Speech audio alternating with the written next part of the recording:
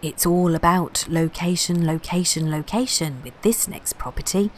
Literally only a stone's throw away from London's financial district is this rather quirky one-bed dwelling. It's full of original features and character and is well served by public transport.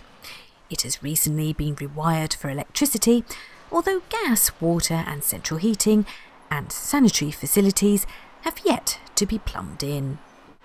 Its elevated perspective offers stunning views across the city, and its mature gardens, both to the front and rear of the property, offer vital outdoor space and coverage from the neighbours. This is a rare find in such a desirable part of London, and it would make the perfect pied-à-terre for a hedge fund owner or oligarch, because let's be honest, no one on an average UK salary, even on the London living wage, could possibly afford to buy or rent something even this small and basic around here. Yet this full-size replica of a traditional Korean house, modelled on the childhood home of the artist Do Ho Suh, is not presently available for purchase or rental.